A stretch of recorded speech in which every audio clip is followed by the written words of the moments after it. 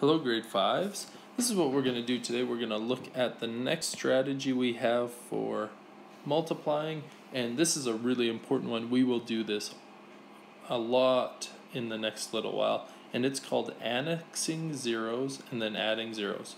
Now the interesting thing is this word annexing is probably a word that you're not very familiar with.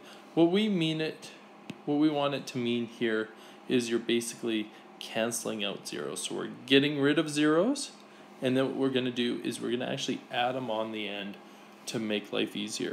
So let's just begin with this first example. The first example is 2,500 times 200.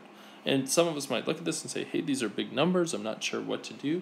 Well, the first step here is annex zeros. So get rid of some zeros. So I'm going to just put a line through the first zero, second zero, third zero, fourth zero. This only works for zeros that are on the end of the numbers.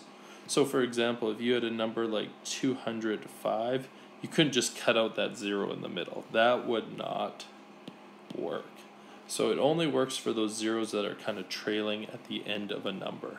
And so what you do here is we do our multiplication. And most of us recognize, hey, 25 times 2, that is equal to 50.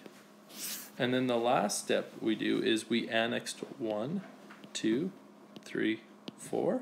So we need to put on 4 zeros at the end.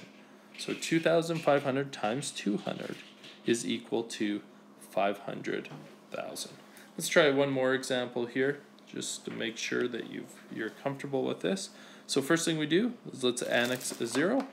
Then what we can do is we can do 17 times 2. We're familiar with that. We can do that.